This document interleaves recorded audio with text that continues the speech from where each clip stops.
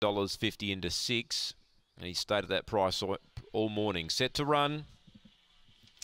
Favourite Hot Rocks, ready, racing. Hot Rocks missed it. Speed the inside, Double Vision will lead. It's getting really tight here, and Shontui's Ember's going to cut down from the outside and lead.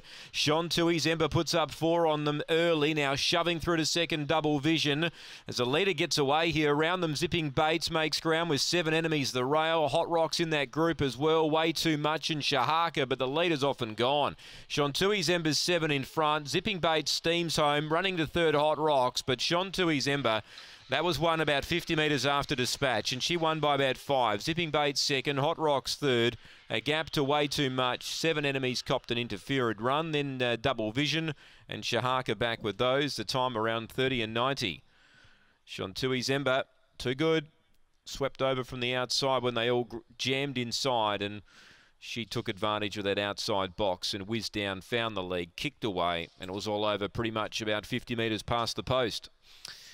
6 seconds, Zipping Bates, Scotty Feltus, and number 4 third, Hot Rocks, Vadam Roz. 5 fourth, Way Too Much. 30 and 93 for Shontui's Ember. 8, 6, 4 and 5 after race 8. There's some hard luck stories in the race. A few of those dogs raced really tight and compact down the back, and a couple of them cop checks. So it may be a race that you scrap the form behind the winner. The winner was outstanding, but the runner-up and the minors have all found bother. So 6.5, I think that margin is. Let's double check that. 5.5 by a length and 3/4. 5.5 by a length and 3/4.